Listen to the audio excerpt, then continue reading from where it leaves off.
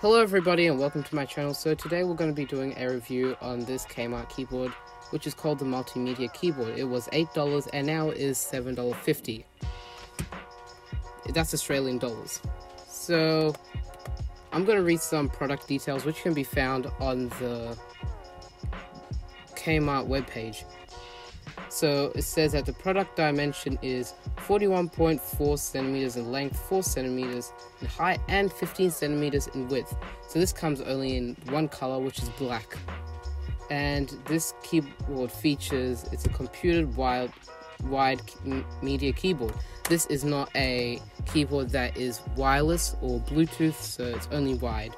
And it has 102 keys with 9 programmed hotkeys for easy access. So these hotkeys are the keys such as play, volume up, skip, go back, stop, web page, and also email.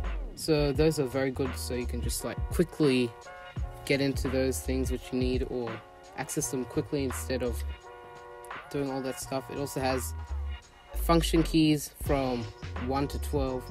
Also it's got the Windows key and also menu key, and so each key can be pressed 10 million times. That's a keystroke life for one key, which is very good. Okay, and this keyboard is compatible with Windows XP 2P3 and also is compatible with Windows Vista and from Windows 7 all the way to Windows 10 and Mac OS X 9.x or later.